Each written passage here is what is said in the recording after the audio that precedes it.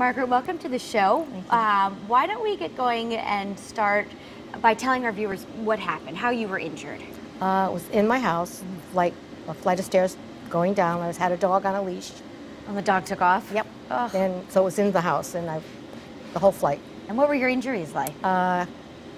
Two fractured ribs, compression fracture, and herniated disc lower back. So initially you did have surgery. Talk to me about that. Yes. I had the surgery because I had radiating pain from my waist down. And the surgery did help to a certain degree. But then I still had a lot of leg pain, ankle pain. And so my husband saw Dr. Carpanos on TV, and I called right away. I even canceled the appointment to have injections done for my back. Canceled it completely.